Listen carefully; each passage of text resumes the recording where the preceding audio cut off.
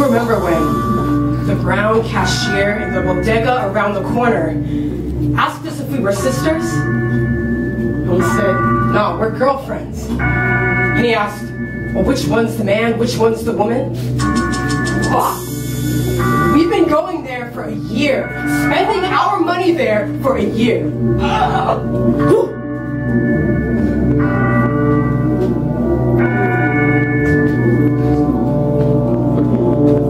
Do you remember when I told you the brown guy in the halal truck asked me if you and I sleep in the same bed? We used to smile and wave at him almost every day on our way to work. And we still see him almost every day on our way to work. Except we don't smile and wave anymore. We don't smile and wave at anyone anymore. Do you remember when those black teens in Philly taunted us and told us to kiss? We were just walking down the street happy, holding hands. I'm still uncomfortable holding your hand in public. Do you remember when the black Nigerian exchange student in Bulgaria asked if he could come over and if we kissed naked?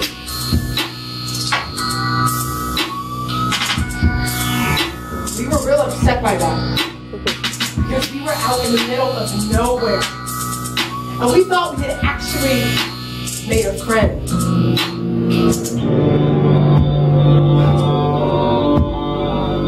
You remember the black woman on the Q train who crossed herself whenever she made eye contact with us.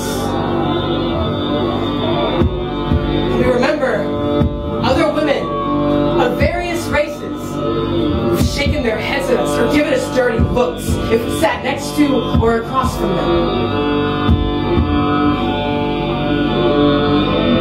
And we remember many men, and we hate to say it, but mostly black and brown men on the train and on the street who address us with their eyes and fuck us with their words, all while we hope it doesn't turn physical.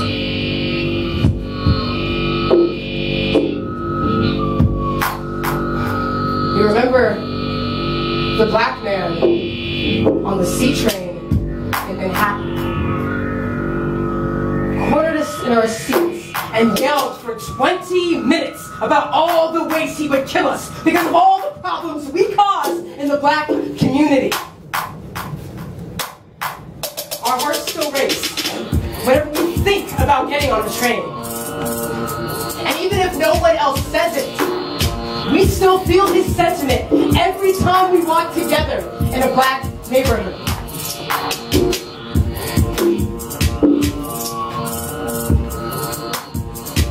You remember the black man in Crown Heights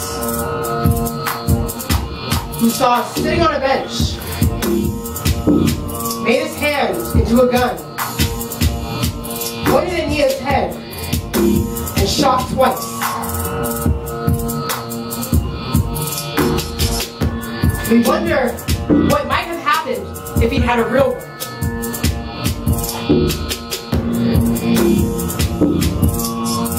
We remember the black man in Harlem who intentionally hit me in the arm as he walked past us. We remember not fighting back, afraid other black men would jump in and take his side.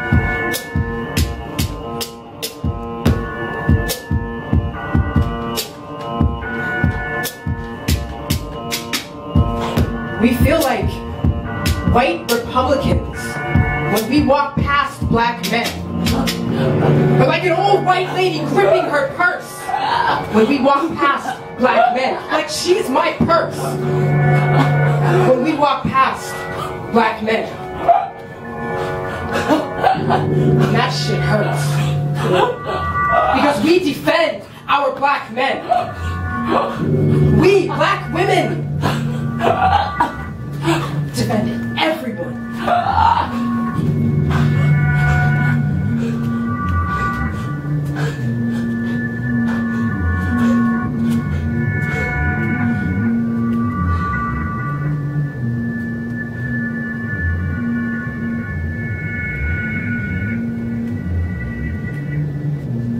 I had a professor who told me that once you come out and stay out, you'll be coming out again every day, every time you meet someone new, every time someone new sees you. So we're black lesbians who keep coming out of the closet only to be confined to our bedroom. Because that's all people see when they look at us. And everyone's eyes seem to ask, how dare you two black women be happy? How dare you two black women be happy on your own? How dare you two black women be happy together? How dare you two black women be happy without us?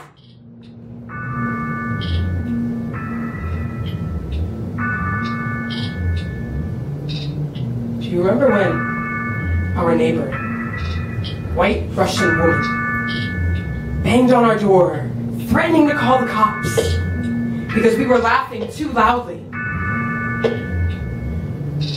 Our non-black neighbor just down the hall has a dog that barks all day and all night and was barking at the time. I remember when this white guy we'd never seen before was standing outside our door asking Nia for weed. He said he could smell it coming from our apartment. The only thing she burned that day was sage. Lately, we've been around a lot of white women, performing at these women's festivals. Some of them ask us questions like, is this real? And does this actually happen to you? And what's worse, being black or being a lesbian? This white woman told Nia that she reminds her of her best friend who's black because they have the same lips. And they keep blaming Trump for all of our problems, as if ours just started 2 years ago, as if ours might end next year, as if they'll end ever, as if they'll ever just fade into some distant memory.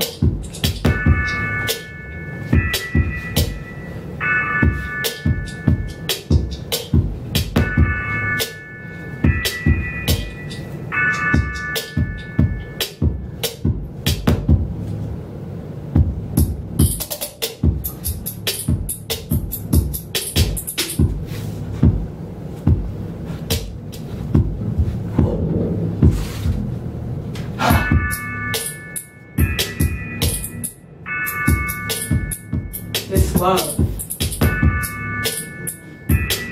this presence, this activism, these bodies, they come with a price. And we're paying that shit every day, embodying these memories.